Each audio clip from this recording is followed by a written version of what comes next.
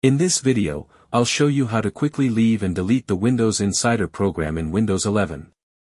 If you're tired of being stuck in the Insider build or the option to leave is grayed out, don't worry, this method will completely remove it and bring your PC back to the stable version. First, press Windows plus R to open the Run box.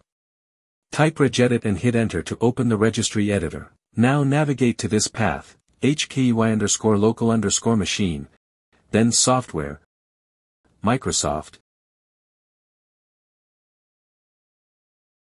and finally WindowsSelfHost. Before deleting anything, click on File, then Export, and save a backup of this key just in case you need it later.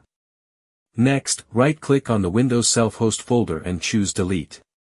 Confirm the action when asked. Once done, close the Registry Editor and restart your PC. After reboot, the Insider program should disappear completely from settings, and your system will stay on the stable Windows 11 build. Thanks for watching. If this helped you out, don't forget to like and subscribe for more simple Windows fixes.